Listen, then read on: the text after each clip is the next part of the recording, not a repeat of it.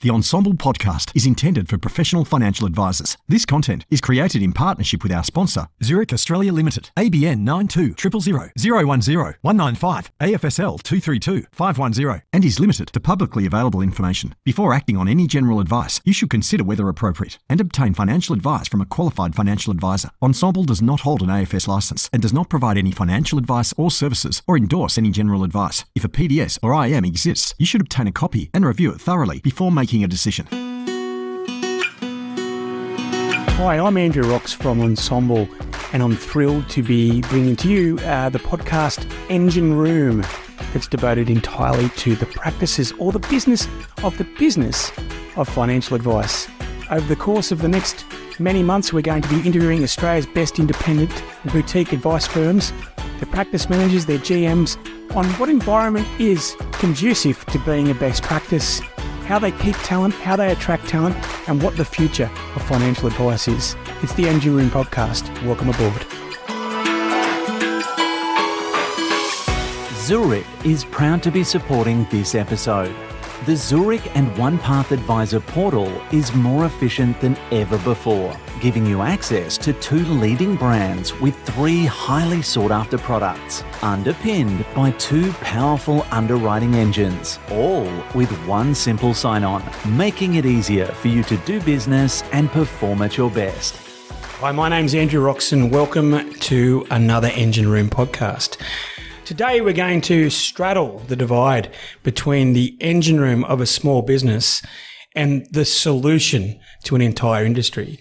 I've got a gentleman here who's very passionate about not just solving his own practices problems, but the way in which he can sort of across the board solve problems for other practitioners, which indeed then solves problems such as the chronic underinsurance in our industry. Without any further ado, I'd like to welcome to the podcast Brett Wright. Thanks for having me, Roxy. Appreciate it. And look, Brett, we spoke off air a few minutes ago, and your stories. You've been doing this for a while, and I was very, very impressed with sort of your application and aptitude. But maybe give us a bit of a feel for why sort of your backstory. I know that your dad's in the game, and you've been a partner of his for many years. But maybe how you've got into pure play life insurance, why you stayed, and a bit more about yourself. Great. Thanks, Roxy. So I've practically born into advice. So Dad started our advice business in 1987, the year I was born. So when I left school, I didn't really know what I wanted to do. I did other things for a couple of years, and it was the income protection policy that my dad bought me for my 18th birthday that I eventually claimed on, that had me thinking maybe it's time I joined the family business. So that was in 2006. Got in, started in admin. So sorry, tell me a bit more about that. So first of all, yourself and your dad shared the great year of 1987, which I believe is Bon Jovi's Slippery When Wet album. But you were early days. You got a policy for income protection. And what job were you doing that you injured yourself? So, I was the driver for the policy was I was rowing surf boats. So that's my sport, surf lifesaving and rowing surf boats. Plenty of jokes that you can make about how they pick a boatie.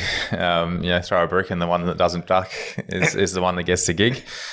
Yes, but I did, after I left school, I managed a McDonald's for a year. So that's where I worked at high school as well. And then I started managing a couple of boost juices, and I invented a piece of equipment for boost juice as well and sold that to every store around the country. And fantastic. And it was due to the surf boats. That's where Dad said, if you injure yourself, I'm not paying for you for the rest of your working life. So here's an income protection policy. And he's charming, isn't he? Very charming. Very charming. He loves me. That's for sure. It was at training one day. I was just on a paddle board and took a wave that I shouldn't have and fell down the face of it and snapped my metacarpals in half and broke my hand. So thanks to that income protection policy, I claimed the accident benefit. I wasn't able to make juices at Boost Juice, and it was during that time while I was waiting for my hand to heal that I started getting interested in income protection and what life insurance does. And that's when And what age were you? That was when I was 20. Okay, so really early days. And that particular event's probably fast tracked your entry into the life insurance. And so after you've got out of Boost Juice, having made the thing that my kids probably buy, a Slurpee or something like that, I'd like to not thank you for the amount of money that's gone into that business over the years.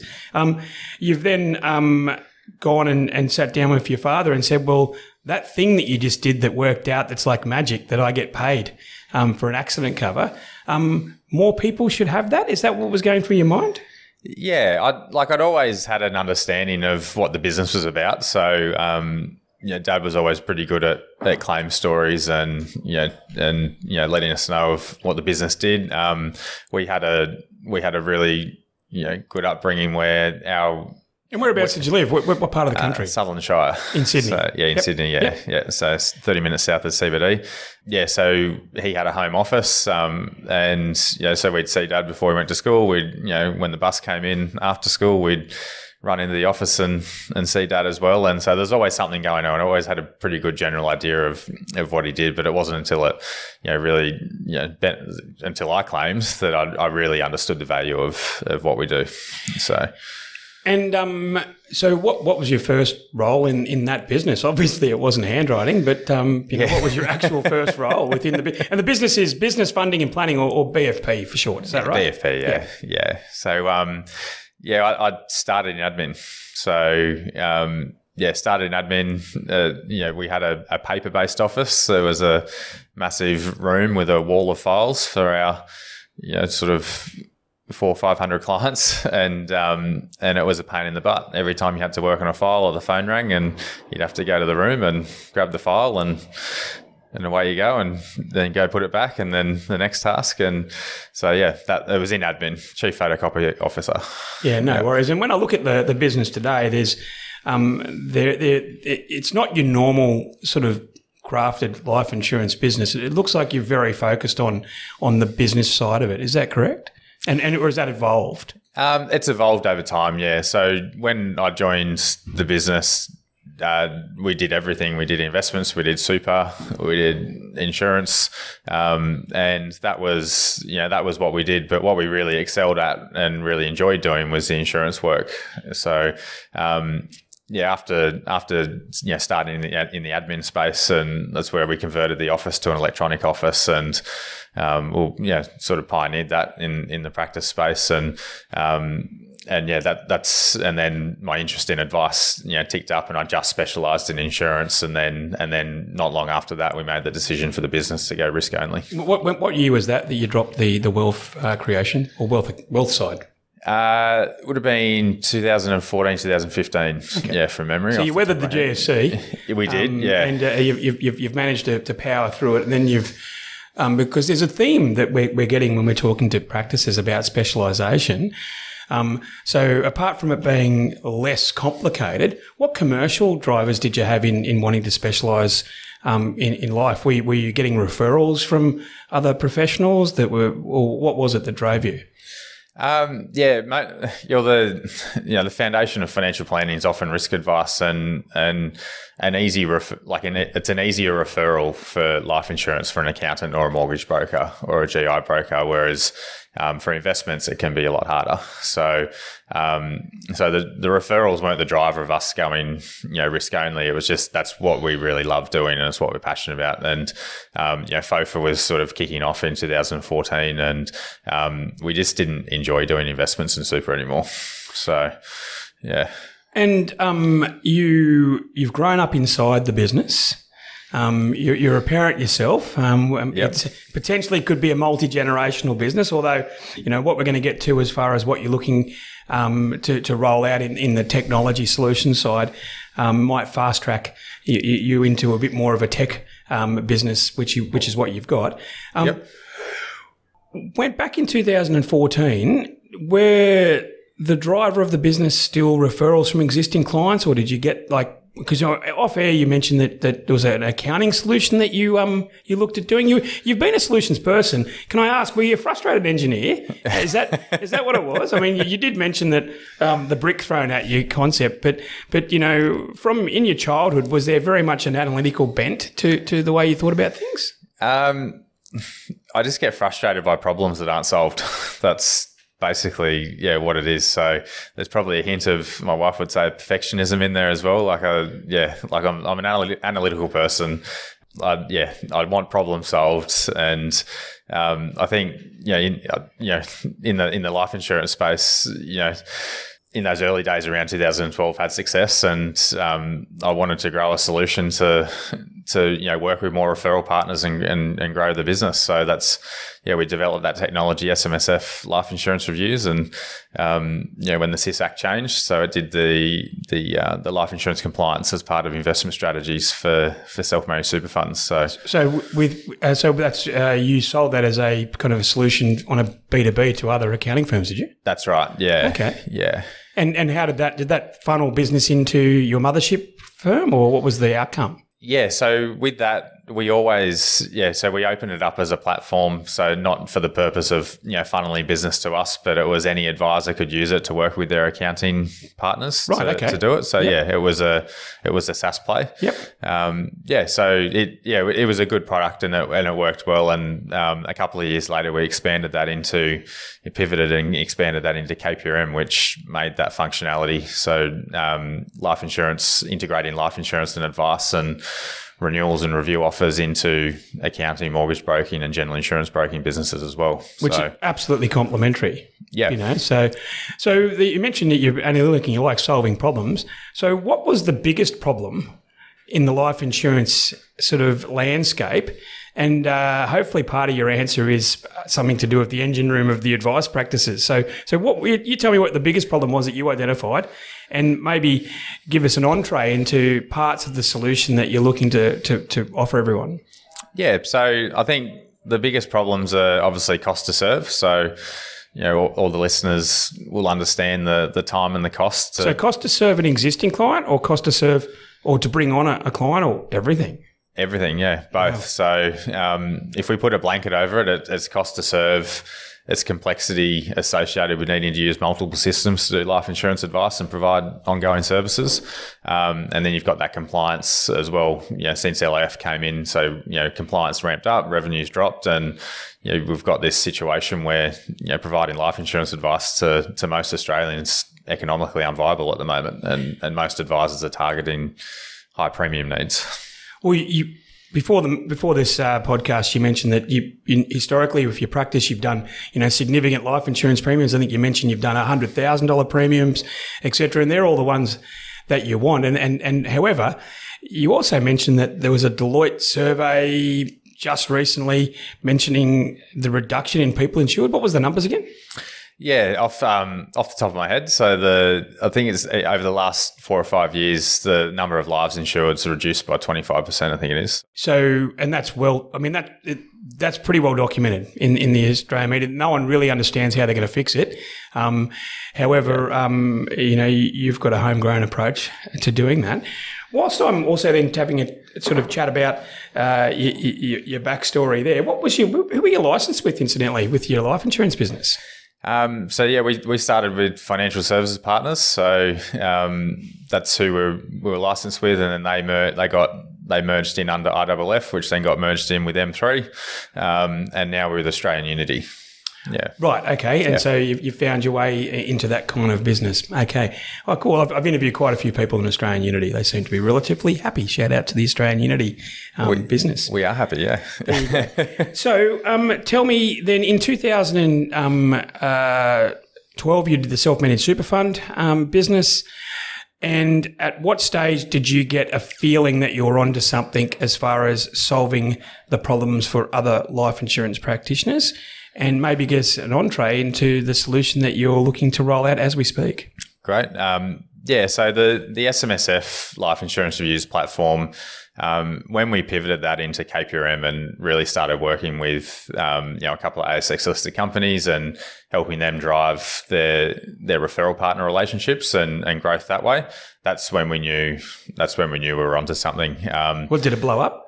Like, did it work really well above expectations? It did. It worked too well to the point where they'd be getting hundreds of referrals from their referral networks, but not being able to service them because of that cost to serve, the complexity and the compliance risks. So you've opened up one of the sort of pinch points and which is wonderful, right? It's always good to get that, but you've then had a problem at the next stage. That's right. Yeah, meeting the demand. Yeah. So, there's no shortage of demand for risk advice, but it's how do we actually get through the risk advice process and the ongoing service piece with renewals and reviews and alterations as well. That is the bottleneck for practices at the moment, the bottleneck to their growth, and that's where those businesses using our KPRM platform were having those issues. I was having those issues in my business, post LIF as well, because remuneration dropped and compliance, doubled or quadrupled. And we're going, well, if I've got 30 years to run until retirement in this industry, we need to create an industry solution. Yeah, look, and it was a perfect storm. And for those who are new to the game, the LIF sort of framework reduced the commissions to 60% for upfront, down from what everyone was typically taking, around 80% on a hybrid. And it was that extra 20% which really was probably the wriggle room if you were slightly inefficient. But now there's nowhere to hide, is there, in the engine room for life insurance businesses? No, there's not. And you might think going from 80 to 60, that's not that significant, but the actual work around the compliance piece, so the advice process and the documentation and SOAs started ballooning out. And so when you cut that revenue and you add the complexity in the advice process with the compliance, it becomes unviable, and that's where we've seen a lot of advisors say, I'm just not going to offer life insurance advice anymore, or I'm not going to see new clients and just service my existing clients. And it's quite alarming. Out of the 16,000 advisors in the industry, I think it's 1,700, right? 75% of the industry is new business, and I think to quote an advisor ratings report from earlier this year, there's 150 risk specialists left. That's wild. So, we could actually put them all here in my office. We could. That'd be a wild party, to be honest. You can cut that, sound guy. We've had this conversation before. Okay. So with tell me then this solution that I'm very excited to hear about. My background is running a business that had life insurance components. And also servicing a lot of other clients through a back office and a sort of a business partner in the Philippines. We just see that it appeared that life insurance engine rooms were just left behind compared to all the money that was going into making wealth management and wealth practices more efficient. What was the stimulation for you kicking the business off? And maybe give us a bit of an overview. So the stimulation or why we founded it was just immense frustration. Frustrated by how complex and expensive it had become for consumers to access the advice that they need and the products that they need, and then equally as frustrated by how risky and time consuming and unprofitable it become for advisors and licensees and insurers to help people protect their families, their incomes, their businesses as well. So that's where we just went, right, how are we going to fix this industry issue? No industry stakeholder can solve the problems on their own. So that's where we started. That's where we formed together the Lifebid working group. So Lifebid, this is what everyone's talking about. I've had people on this podcast telling me I have to speak to you guys because it isn't doom and gloom. And, at the end of the tunnel is a light. And, for years they thought it was just an oncoming train. But they're potentially saying that with Lifebid, it could actually be the end of the tunnel. So tell me about Lifebid. There's stakeholders involved. And brutal question to start with. Why didn't the insurers just sort this out? Well, it takes, as I mentioned before, it's not just an insurer problem. It's a licensee issue. It's an advisor issue. It's a regulator issue. It's a government issue.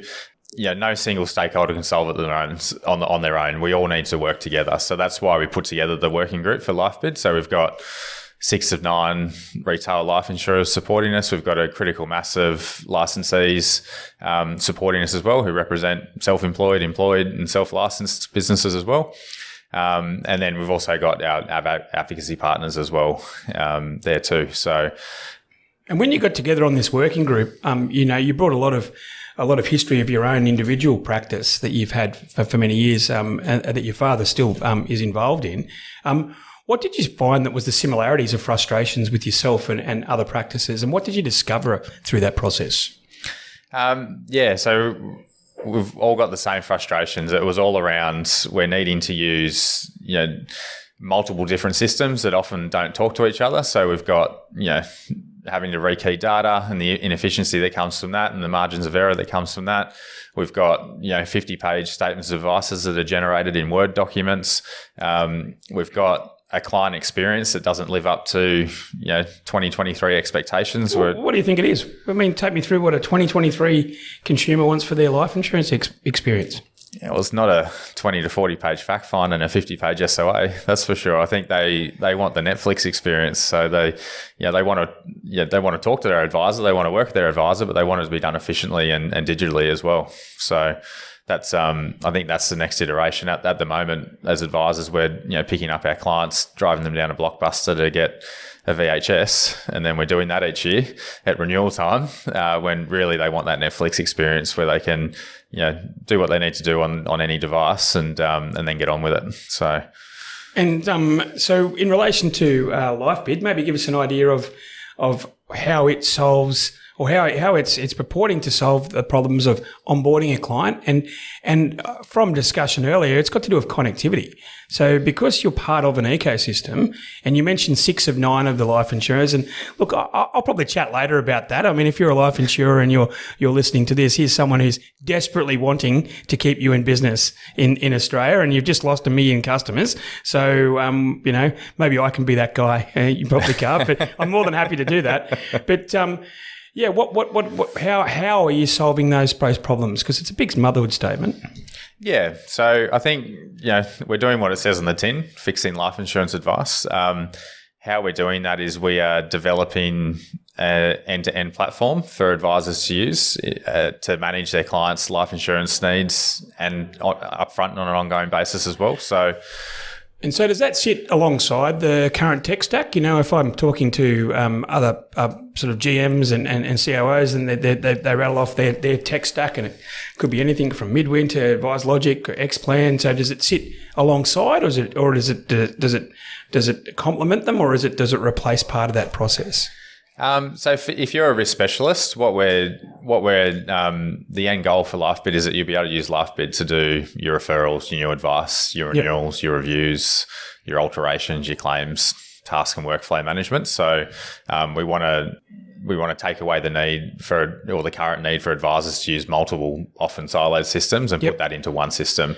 If you're a holistic planner, it will sit alongside complementary to your tech stack, and so that you can get your clients' life insurance needs looked after really quickly in Lifebid, and then use your other systems for investments and super and retirement planning and all that sort of stuff. What's an example? Give me a couple of examples of how Lifebid removes some of the friction.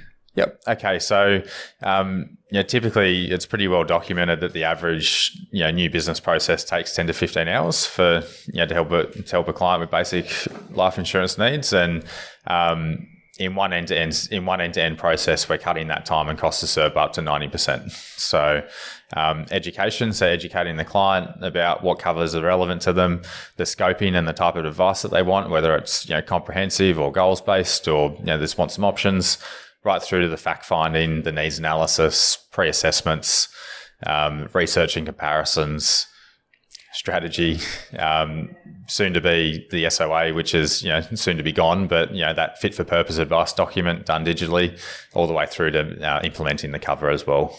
And a big part of that managing the implementation. Sorry to interrupt. A big part of that sounds like you really had to get everyone involved. So how hard was it? I mean, you had some track record, right? You'd done this before, and you've got some lineage in the life insurance industry. But how hard was it to get like-minded peers who, I'm looking on your website, you've got the Ausbrokers, Life, Australian Unity, Centrepoint, Fortnum, Synchron, MBS as foundation advice partners. So getting them, and also getting all the insurers on at once, because if you didn't have the whole myriad of stakeholders, then it wouldn't have worked. So personally, how much personal effort and combination of threat and beg did you have to do to get this going? It wasn't really threat and beg. It was just alignment of, right, well, we need to fix advice. We need to fix life insurance advice.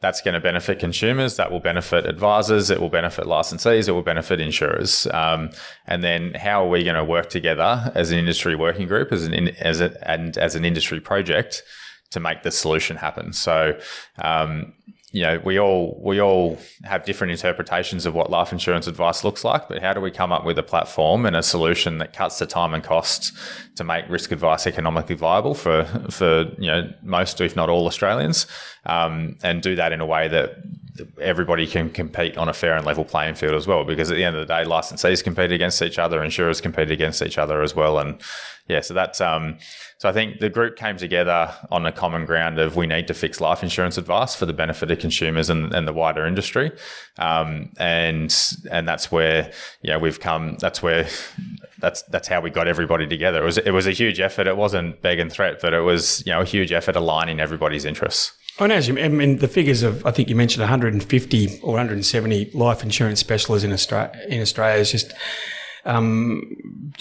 those people could easily have just shut up shop and just said, well, we've got this oligopoly. They're probably going to make money if they're big enough anyway. But I think it's the nature of financial services and wanting to help not just our clients but each other that they've sort of jumped on this to enable, in particular, those businesses that do life insurance as well as their wealth, because I really think that they're the most challenged when it comes to the profitability of that division within their business, because they lack the scale and the operations, even if it's homegrown, to be able to compete. And how will Lifebid then work in sort of a one or two person practice? What will it bring to them as far as retention of clients? So you've got a book of business. Is there flows of information? It sounds like the insurers are on board to flow the data. Is that right?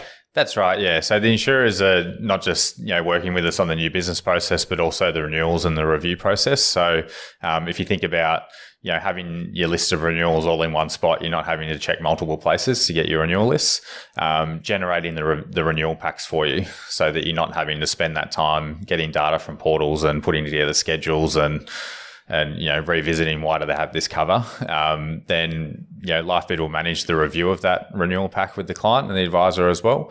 And if they'd like to make any changes, just streamlining that alteration process as well. I feel like the company that's going to get hurt the most out of this is the company that provides the hold music for the life insurers.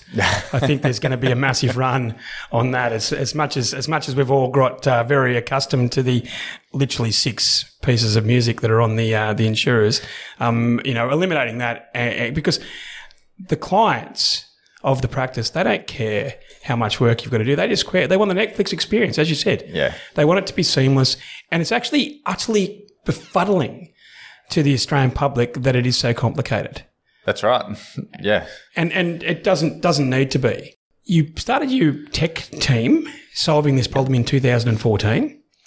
And there are lots of people in financial advice who are either working with businesses in tech or whatnot. I'm actually interested in how'd you put it together? So what's do you speak to stakeholders first? Do you go and find a development company? Is it in-house? Is it out-house? What have you tried? And what are the cautionary tales and what's worked for you? So to start off with, I have a software design background. I did software design at school. So writing requirements and system design and things like that, I had a good understanding of. Finding developers is hard. So we initially, went down the agency route. Yep. And, that had its benefits and also its challenges as well, because they have a certain business model. And then once we started getting serious, that's when you hire your first full-time developer, and then you hire your next developer, and then you hire a UI UX, and you grow the team from there. So, so that's the journey that we went on, was starting out going, well, this is a solution. This is a problem that we want to build a solution for, going down the agency route, and then hiring our own team. I want to ask a few other questions because, I'm really enthusiastic about the outcome of Lifebid. Yep. But I also need to know a bit about the process and the people side of it as well, because, for instance, you've built this team out directly, and there's a bunch of good-looking people on your website. Are they all in this country? Are they remote? Are they Sydney based? How do you manage them? I'm curious because I'm going to compare the notes of how you would manage someone in financial services. Yeah, so they're all in this country, they're all in Sydney, and they all work for Lifebid. So, I live with one of them. So my wife Cassandra, finance and project management. So that's an easy box to tick. But head of platform development lives 5 minutes from our office. Right. And then another developer in our UI UX, they're 25 minutes away from the office, and so we do a hybrid of work from home and coming into the office, and it's different strokes to different folks. Some people just like working from home. Some people like working from the office. But usual tech business, you stand up and at the start of the day and the end of the day, and you got to work hard to build a good culture. Yeah, that's right. And one of the headwinds of any technology in financial services has been the continual regulatory change. And I had a guest, actually Drew Burton, he was in a little while ago, and he rattled off 15 consecutive legislative changes in life insurance over a short period of time. Given that you're throwing everything, the kitchen sink at Lifebid as being a solution for the industry, what's your comments on where you think the regulatory change is at the moment?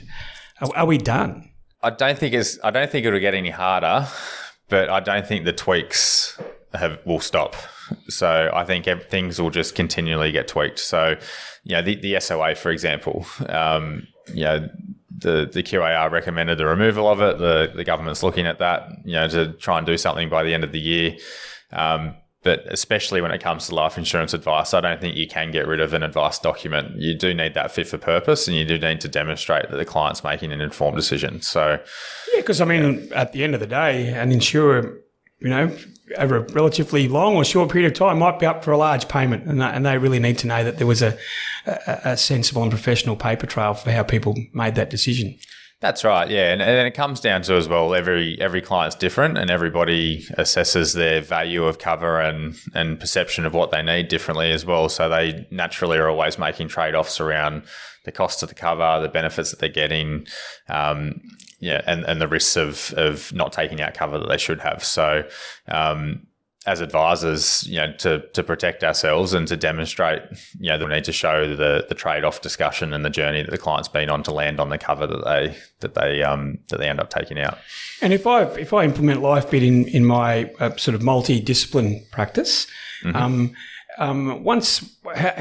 do I share that data with the other parts of my financial services business? Yeah, so we're building Lifebid to be open architecture, so there'll be an open API, and we're happy to talk to any other system. So so that's we'll start off with the incumbents, doing integrations with them, open architecture with our open API. A 90% saving. I mean, you mentioned before it takes 10 to 15 hours. I imagine the average. Actually, I don't. I mean, you can tell me, what's the average life insurance premium? Lord knows, it's $3,000-4,000 a year. Yeah, it's about $3,000. There you go. Yeah. And to reduce the cost to actually to serve that down to sort of 2 to 3 hours, should actually put us back on a path of bridging that insurance gap. That's right. I imagine. And what's been the opinion of the life insurance companies? Because I was actually thinking, is there any other country in the world where this has happened as an example? And has there been any other sort of tech solutions that you've looked to and gone, that looks pretty good, I wouldn't mind sort of doing that in this country? The tech solution that I always reference, because if you look at other markets in life insurance, like the UK went through their retail distribution reforms, before we did, and I think they're still grappling with the challenges of that in their market. New Zealand's a little bit behind us, but going through what we're going through, there's been, based on the regulation and the environment they're operating, there has been no other solution that can handle the regulatory requirements in life insurance, to what we need it to be. So, there's no in our research, like we do extensive research. So we'll have this: have we reinvented the wheel? Has it been done before? And we'll know it hasn't. So, and talking to insurers and reinsurers, they're pretty switched on about what's happening in other markets, and there's no other solution in the market like Lifebid, essentially. So, but yeah, the piece of software that I'd always reference is Xero. So if you think about what accounting was before Xero came along, it was, desktop systems, manual and clunky processes, heaps of paper shuffling, and then Xero came along and put it all in the cloud. And, accountants didn't go out of business, they thrived. Oh, mate, I love Xero. Xero. I've had accounting businesses and just the way in which it then talks to other cool things. Yeah. That's the golden part. That's right. And then, so if you think about, how Xero transformed the accounting industry, that's the transformation that we want for life insurance advice in the life insurance industry. So, we're using multiple systems that, are often siloed, and, advisors are still doing paper fact finds and sending emails and following up via phone calls and texts and things like that. And you've got to try and, mash it all into this compliance process. And, the genesis of Lifebid is let's get it all into the cloud in one end-to-end system and have an advisor-led, technology-driven process. So that needs to be the future. By being in the cloud, you're also ticking a bit of a cybersecurity box as well. Nothing's perfect up there or down there. I'm not sure where the cloud actually is. That's a whole other podcast on that one. It's a philosophical podcast, but it basically means that you've got less transfer of information. It's all being quite secure there. With the future of Lifebid, we were having this conversation, and you've actually put a stake in the ground. You've been building this yourself. You've got all the stakeholders in, and I suppose now's the time to gauge the interest for the people you're looking to help. And when I say that, that's the advice community. That's right. Ensombl's all about the positive evolution of financial advice, and sometimes when you're doing something and you think it's awesome, you need to actually get that gauge, and ultimately you've got to just do it now. You're looking to democratise the ownership of Lifebid. I believe one of the first steps in doing that's going to be the ability for anyone, but I suppose specifically, ideally, life business operators, people who are listening here on the Engine Room. You're doing a crowd fund, which incidentally Ensombl also did, and it was really galvanised our people. Is that something that you a strategy of yours, or what made you do that? So people always said, geez, you're a bit altruistic for this, but we've always wanted to deliver Lifebid as an industry utility, so something that all stakeholders can access and benefit from and use to compete on a fair and level playing field. We do have, we've had some advice businesses and advisors invest as cornerstone investors in Lifebid, and we want to open that up to the wider advisor and licensee community to have that opportunity to be owners and beneficiaries of what we're doing. Yeah, I think we should probably, so we might chuck that in part of the podcast, get a bit of a feel for that. From memory, that's happening in the next probably 1 or 2 weeks or 3 weeks by the time this drops in the early October. So we'll put some details there, and I wish you all the best. And Ensombl did exactly the same thing, and the whole premise for that was that we wanted to get people. We wanted our story to begin with the people we wanted to help, which was the advisors, advice community, and I'm hoping that that's exactly the same with yourself. It is. Yeah, and look, with actually starting a tech firm, when did you make the transition from full time in Lifebid and as opposed to sort of operating and running your day-to-day life insurance company? So it was 2021.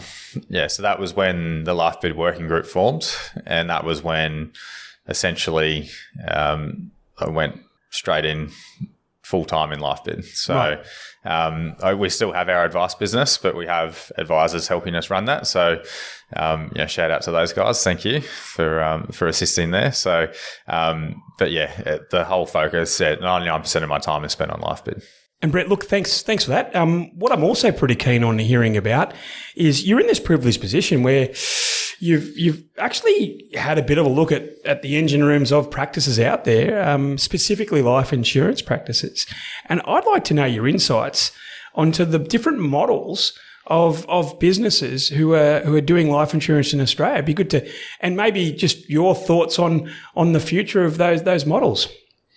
Yeah, I think it's quite diverse. So we've got the larger players, the big sort of corporatized risk specialists, and they know their craft, and they're really big on JVs and referral partnerships, and that's working really well with them. And that could be JVs with financial planning firms, it could be accounting firms, it could be general insurance brokerages and things like that. So they're going really well, but again, they need the solutions that Lifebid's building as well to really drive their growth and increase their capacity and capability. There's the other end of the market where you have financial planning businesses or even risk specialist businesses as well, where they're sort of struggling a bit with that complexity and uncertainty and the economics of risk advice, and they're a bit stagnant at the moment. That want to grow, looking to grow, want to create some value in their business, but are not quite sure how, and that's who we're looking to help as well.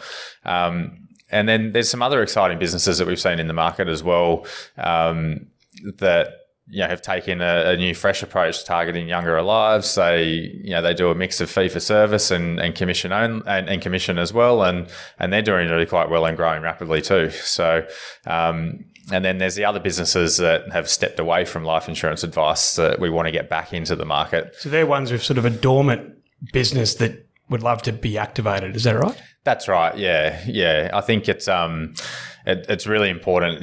We can't. Life insurance is the pool of many, and currently the pool's shrinking in terms of lives insured. We need more advisors to really drive the growth of the pool and get more younger lives insured, because we've got an aging pool of insureds as well, which is an actuary's nightmare. That's right. So interesting you say that. So if you can get an efficiency play of a 90% reduction, and I'm out there and I've got a business that turns over, $1.2 million. I've got 2 advisors, and 20% of my business is life insurance. And right now, and from anecdotal and from speaking to a lot of practices, generally it's very reactionary. They'll only do it if they basically get asked to do it. You're probably going to assist those small business owners as a percentage more than these big corporates. Would you agree?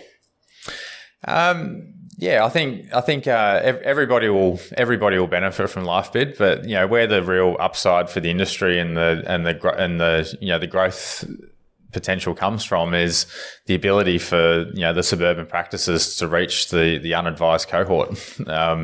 You've got mums and dads out there that aren't getting the advice that they need because the premiums that they're paying aren't enough to cover the cost of the advice. So, that's where the largest upside will come for the industry, is getting the small to medium businesses back into risk advice or focusing on it. It could even be an investment, super specialist business that employs a risk specialist.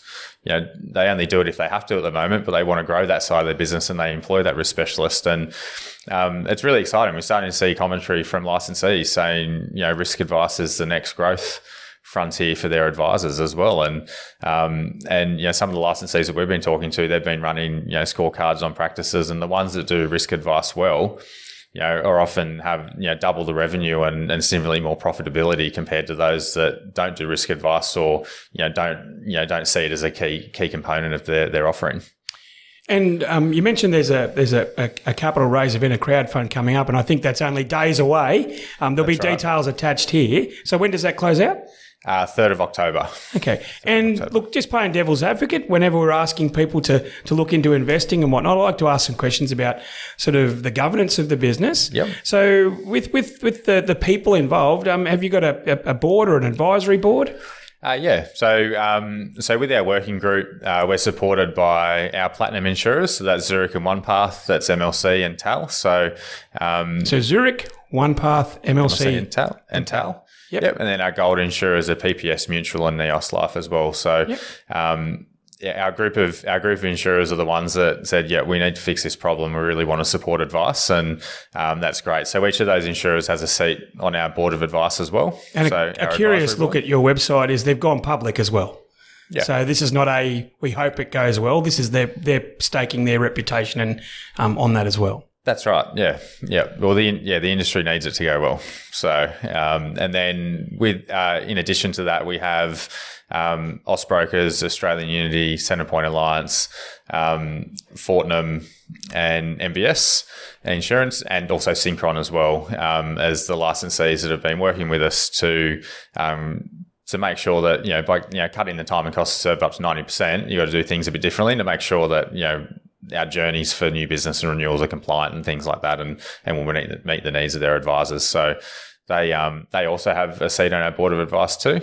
So they're part of the project and the project governance, and that's a really important thing as well, because they represent a couple of thousand employed, self-employed, and self-licensed advisors across the market as well. Yeah, look, and they're also got a vested interest in doing that. And to all those people who are listening to the podcast, and for all those people on the Ensombl platform, I regularly see questions and answers about life insurance, and a lot of people got into this industry, and life insurance was a big part of it, and it's kind of drifted, commercially drifted to the side. So anything that can be done to get that back on the horse, so to speak, is well worth it.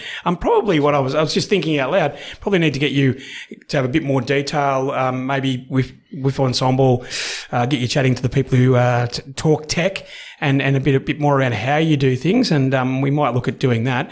But why I invited you today is that the backstory is great. You were literally born into it. You've seen, the general life business, overall business. You then, you made the decision with your father to get specialised in life insurance. You then got specialised in business insurance. You parlayed into servicing self-managed super fund and inquiries and building the front of the funnel. You then realised that caused a problem, and you've been following the bouncing ball. And I think that continuing to follow this and your career and your success is going to be worth the squeeze. So with that in mind, I'd like to thank you for being on the Engine Room and wish you all the success. Thanks, Roxy. Appreciate it. Thank you.